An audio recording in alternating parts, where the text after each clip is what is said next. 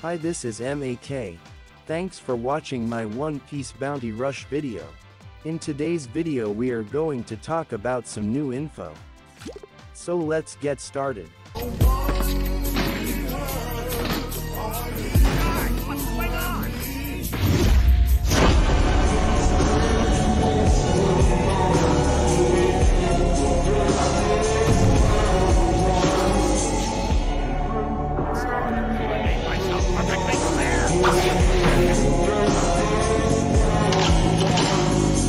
In today's video we are going to discuss whether you should summon on new Bounty Fest banner, King Neptune, and Hody Jones banner. So first we'll talk about King Neptune. I'm not going to bore you by going through all the traits. We'll only discuss the key features of character. So King Neptune is a defender with not a lot much damage reduction. He's basically a meta support character for the team. By using skill 2 he can heal all the team in its range and make them immune to status effects. The other key feature of King Neptune is that whenever an ally from the team dies, he recovers a lot of HP, so if you are against meta attackers like Roger, Zoro, Shanks, which are killing a lot of your teammates, you'll not die that easily, or it'll be impossible for you to die.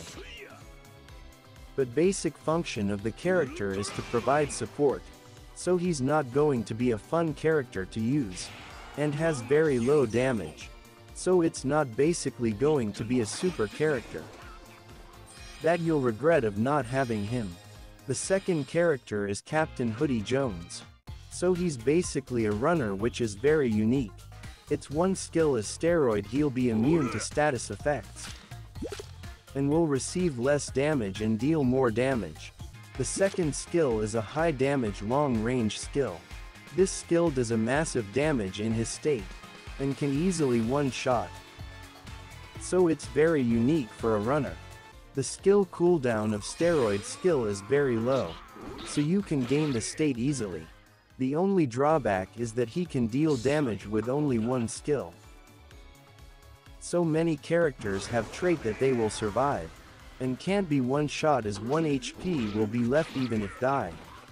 So the enemy can use his 2 skills to kill you easily.